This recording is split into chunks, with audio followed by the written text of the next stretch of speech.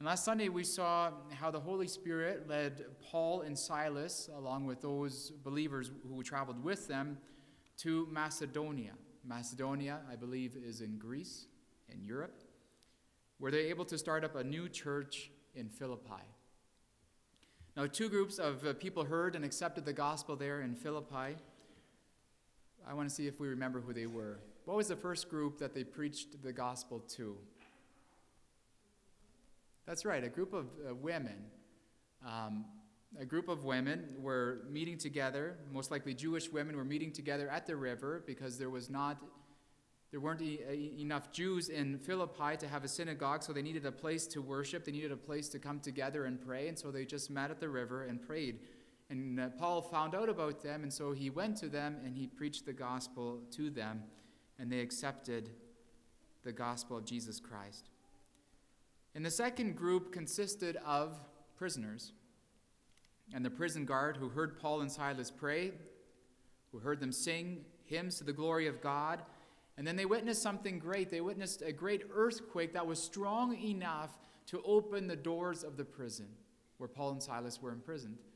And I mentioned in the men's prayer breakfast on Saturday morning that I've also experienced a pretty large earthquake in my time.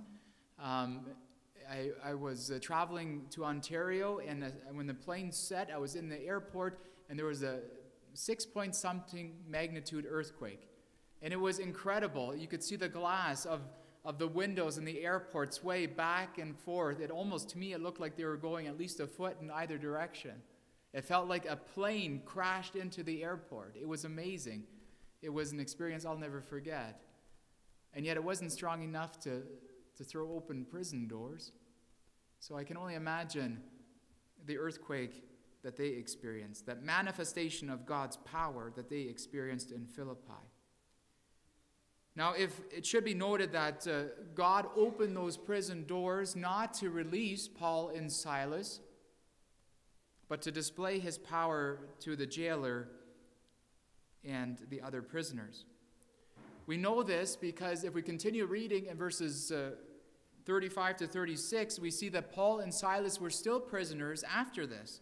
God's word tells us, and when it was day, the magistrates or the city officials sent the officers saying, "Let those men go." So the keeper of the prison reported these words to Paul, saying, "The magistrates have sent to let you go. Now therefore depart and go in peace." So even though the prison doors were open, Paul and Silas stayed there. They knew that they weren't released yet by the officials, and so they stayed there in the prison. And the next morning they were let go. However, Paul refused to leave the prison without an apology from the magistrates who wrongfully imprisoned them and who had them beaten. And it wasn't because Paul was trying to make a stink about everything. Yes, Paul was a Roman. He told them that he was a Roman, and he knew that Romans had specific and special rights from the government. They weren't allowed to be persecuted or punished without a fair trial and so forth. And this greatly worried the magistrates for having done something illegal. But that wasn't the reason why Paul refused to go without an apology. He wanted to make sure that this new church that he helped start in Philippi would be protected against any future kind of persecution as well. He wanted to make sure that they would not be targeted by the officials, and so he did make a bit of a stink about this, and he did it for the sake of the new church in Philippi. After being freed, we're told in Scripture that Paul and Silas still visited Lydia and then also this new congregation in Philippi, and then they continued their travels to two new locations that we read already, Thessalonica and Berea. And I've entitled this message this morning, More Fair-Minded, or maybe we could say Being More Fair-Minded. And these words come straight from Scripture. It comes from Acts chapter 17, verse 11, where Luke, the author of the book of Acts, describes the Jews in Berea to be more fair-minded than those in Thessalonica. And to understand what Luke meant here, we want to do a comparison this morning between the Jews in both locations, in Berea and Thessalonica, and then compare each description to our own lives, to ourselves, to see which group better reflects our attitude toward God and our attitude toward His Word. So again, in Acts chapter 17, verse 1, we see that they traveled first to Thessalonica. And so that's why we want to start our study this morning with the Thessalonians. Now we can assume that Paul traveled first to Thessalonica because it was en route. They went through two places, Amphipolis and also Apollonia. They didn't stop in these locations most likely because there wasn't enough Jews in those locations, or because they were just too small of communities to stop. And so they went through these locations. They went to Thessalonica, which actually had a synagogue, meaning that they had more Jews in that location than Philippi did. And if we continue reading, we get some more information in verses 2 to 4. It says there, "Then Paul, as his custom was, went into them." That means he went into their synagogue. "And for 3 Sabbaths, 3 weeks in a row, he reasoned with them from the Scriptures, explaining and demonstrating that the Christ had to suffer and rise again from the dead, saying, 'This Jesus whom I preach to you is the Christ.'" And this would have told them something. These were Jews. They knew what Christ meant. Christ meant Messiah. And they were waiting for their Messiah to come to establish a new Jewish kingdom here on earth. That's how they understood the Scriptures. But Paul explained to them what the Christ actually did, that he came and died for our sins. And some of them were persuaded, and a great multitude of the devout Jews, or the Greeks, I should say, and not a few of the leading women joined Paul and Silas. And one commentary notes, Thessalonica was one of the wealthiest and most influential cities of Macedonia. This was the first city that Paul visited, where his teachings attracted a large group of socially prominent citizens. So this was something new for Paul. And how wonderful it must have been for Paul and Silas to finally have a larger group not only listen to them, but also join them. And we can assume that those words mean that they heard what they had to say, and they accepted the gospel of Jesus Christ and were added by God to his church. They joined them. And however, we know that where God is working, there Satan works also. We heard that last week and the week before, and we'll see that again today. It's very clearly seen if we read verse 5. Verse 5a. "But the Jews who were not persuaded, becoming envious, took some of the evil men from the marketplace and gathered a mob together, set all the city in an uproar." Now some of the Jews, they did believe. We're told some of the Jews, they did accept Jesus as their Christ, that some of the Jews did recognize how one could be saved through Jesus' death and resurrection. Some of them did, but we're told the majority of them didn't. Most of the Jews, instead of accepting Jesus, became offended at their preaching. Now, from what we've read in these first 5 verses, what do we think? Why did they reject the preaching? Why were they not persuaded to become children of God? What was it? Was it because they didn't agree with the doctrine? Was it because they tested what Paul and Silas preached against Scripture? Or was it rooted in something else? Why didn't they receive the gospel? Why didn't they accept it?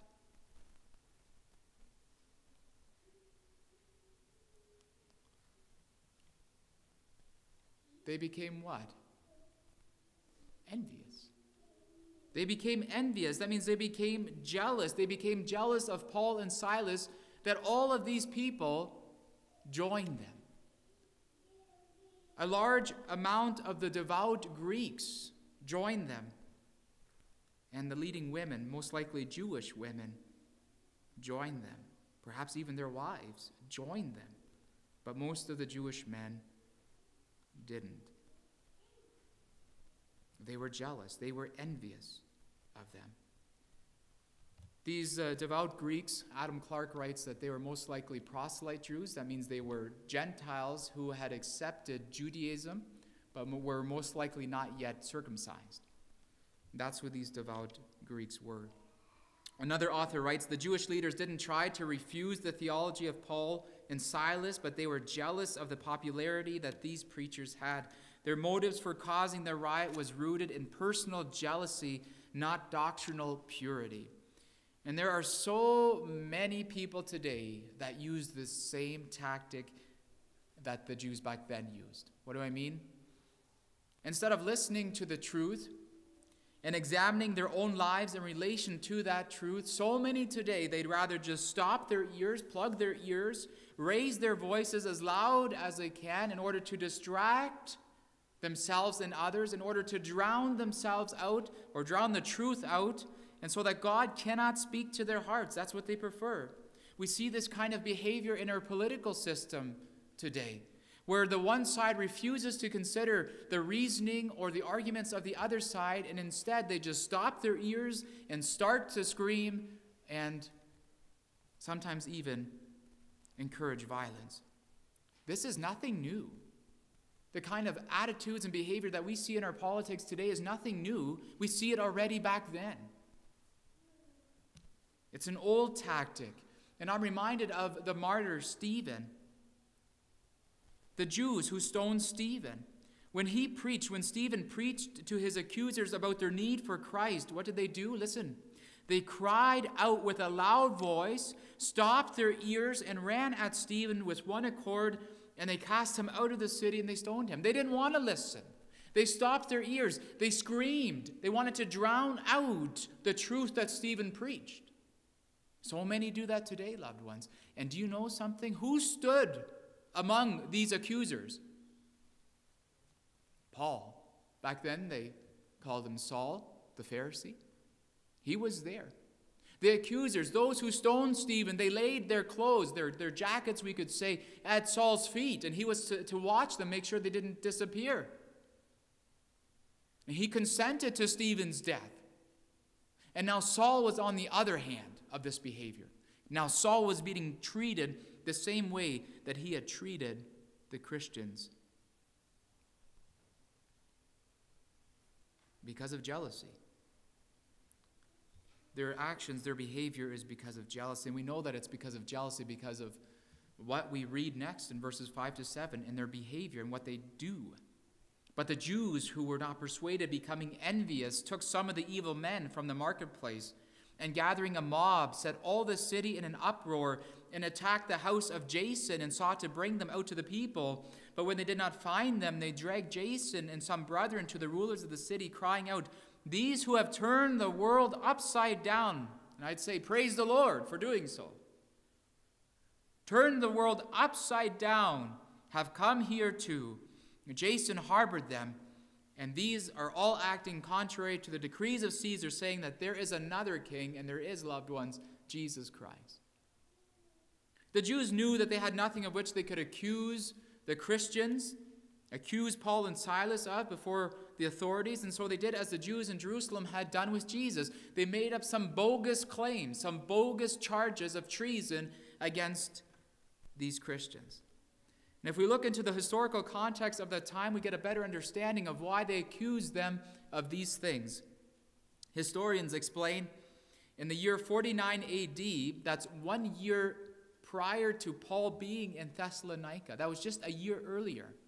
In the year 49 AD, the Roman Emperor Claudius expelled all the Jews from Rome due to the riots that were ignited by a group of zealous Jews. And these insurrectionists were advocating revolution against Rome and were opposing the installation of a new king. And so Paul's accusers were trying to paint him as one of these revolutionaries who was bringing sedition to Thessalonica. And in 2 weeks from now, we'll get back to this topic in our study of the church in Corinth. But this is what they did. Since they could find no charge against them, they made something up. And they couldn't find Paul. They couldn't find Paul, and they couldn't find Silas, and so they dragged Jason before the authorities. What do we know about Jason?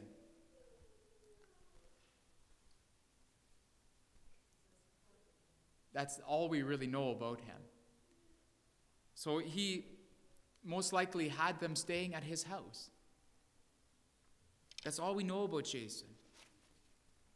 It was Jason then, because he harbored them, that took the heat and paid for the bond for Paul and Silas. And I like what one author had to say about Jason, because we know so little about him. I thought I'd read this. It says, Jason is just one of the many unsung heroes who faithfully played their part to help spread the good news.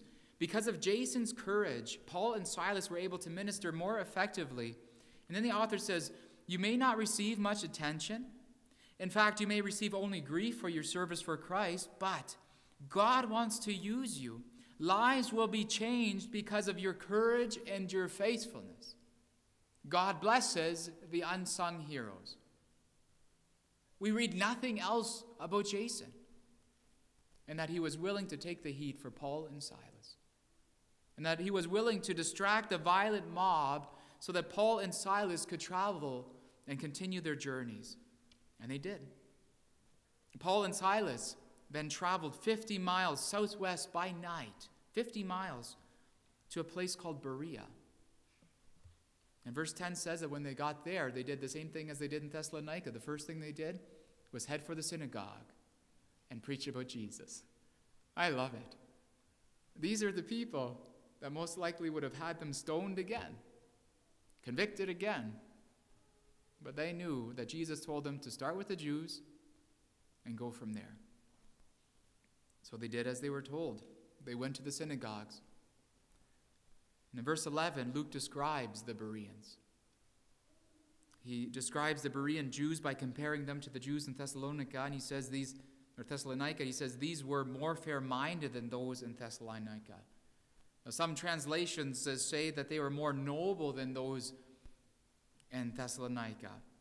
And if we continue reading verse 11, we see Luke explain himself as to what he meant by these words. He says, these were more fair-minded than those in Thessalonica, and that they received the word with all readiness, and that they searched the scriptures daily to find out whether these things were so. So here are two very important points for us as children of God, two things that we can learn from the Bereans, and we want to briefly look at each.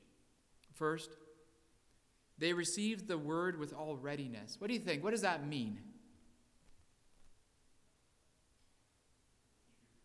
They were eager to learn. They were waiting for more. In order to learn something, what do we first have to do? We have to listen. Amen. We have to listen. We're ready to listen. Ready to listen. They were ready to learn. It is so important that we are ready to listen. How is it with us, loved ones? Are we like them?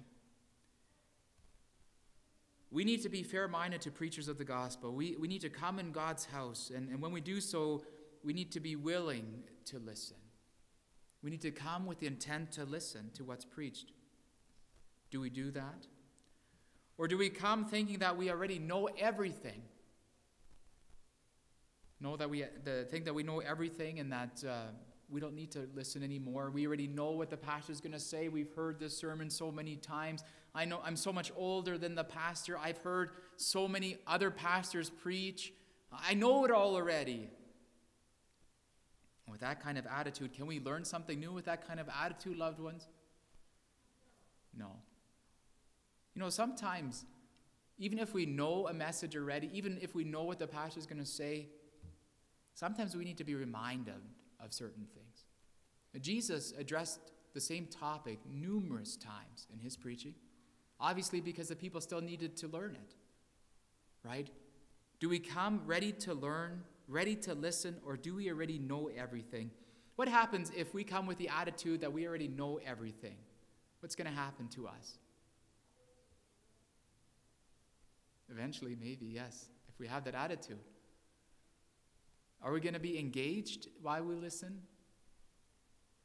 We're going to get tired. We're going to get sleepy. We're going to rest our eyes a bit. Might fall asleep.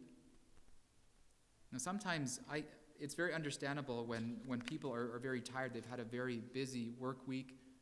And some people work on Saturdays. I understand that. But if we come every Sunday after Sunday, and we fall asleep in the pews, I don't know if you're ready to learn and ready to listen. Another thing that we can learn from the Bereans is to test what we hear from the pulpit with what Scripture says. With our technology today, we have access to every kind of preaching in existence. And I don't want to blow your mind this morning, but not everything that's preached behind a pulpit is true. Do you believe that? We need to test what's preached. We need to be vigilant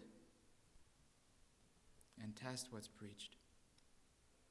We have the internet today, YouTube, where every church streams every message, and everybody has access to every message.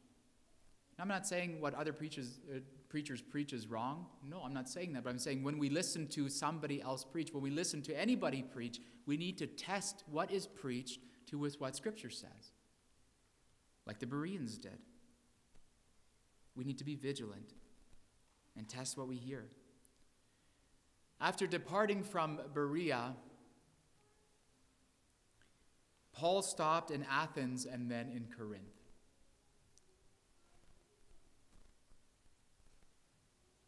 He stopped in Athens and then Corinth. We're going to learn about that next week and the week after.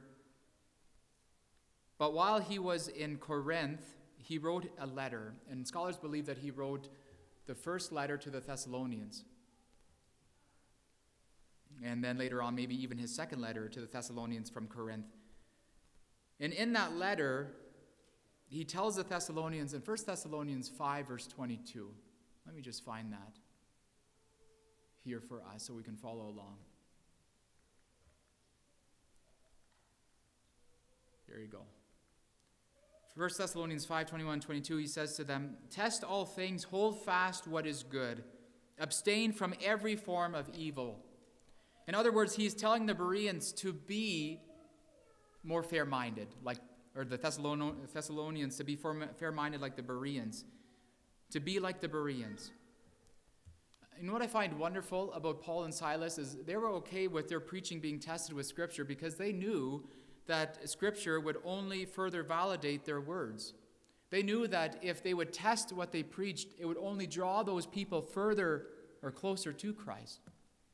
And that's exactly what Scripture tells us, that after they eagerly listened and after they tested everything they heard, that first word in verse 12 is therefore. Because they did those things, they were drawn even closer to Christ. Therefore, many of them believed, and also not a few of the Greeks, prominent women as well as men. So praise the Lord, a new church had been founded, very different than in Thessalonica. There was no persecution in Berea. The people listened, and they tested what they heard, and then they accepted the gospel. And a great many of them did. So within a relatively short period of time, God was able to plant two new churches, two new congregations, through the service of Paul and Silas and the other believers with them in Thessalonica and in Berea. The Thessalonian church consisted predominantly of Greeks because the Jews in the area, they closed off their hearts to God's word. They closed off their hearts to Paul and Silas, and they became jealous of them instead. They persecuted the Christians. They persecuted Jason. And eventually God's word tells us, we didn't read that, or we did, I think, in verse 13, that they went down to Berea afterwards. And they wanted to persecute the Christians there too.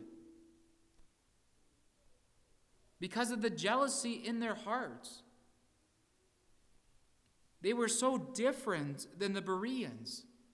The Berean Jews, loved ones, were more fair-minded. They received the word with readiness, and they tested what they heard with Scripture. And how often did they do this? What does the Bible say?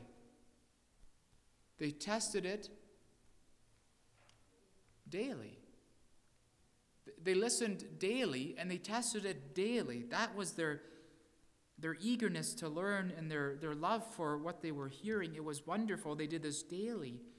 And they discovered that everything preached to them was deeply rooted in Scripture, and so they accepted it. And so they applied it to their lives. They gave their hearts to Jesus, and a new church was planted. Loved ones, do we see ourselves in either one of these groups this morning? Are we open to the gospel and its life-changing power? Do we test the things we hear preached? Do we test the things we see online? Do we test the things that we read about in all of these various books that we can get these days? Do we test them to see if they're true? And when we confirm that it's true, do we accept what we learn and apply it to our lives?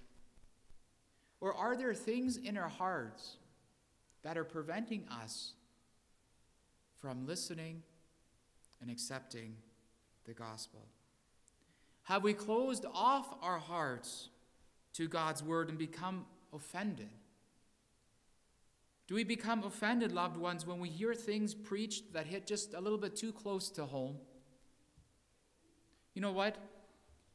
When I get offended, or better said, when I hear something preached that bugs me and bothers me, I think about that a lot. How could that pastor say that? I mean, how could he say something like that? And it goes and it goes and it goes. You know what? Usually, the things that bother me most are the things that God still wants to change in my life. And then we test it with Scripture. Lord, you know how bothered I am by this thought. Is it true? Is this how you see me?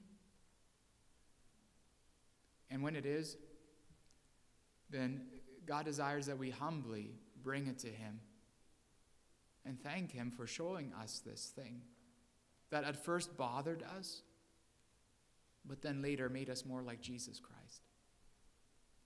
Are there things that bother you about the preaching that you hear? Bring those things to the Lord. Bring those things and test those things with what Scripture says. And if it's true, then let God change your heart. Let God transform that part of you that he still wants to transform. Don't be like the Thessalonians, who instead of accepting the word, persecuted the church. Loved ones, are we like the Thessalonians, adversaries of the gospel, or are we like the fair-minded Bereans, open to the truth, ready to learn, testing what we hear with God's word? It is my hope and prayer that God make us like the Bereans. Amen.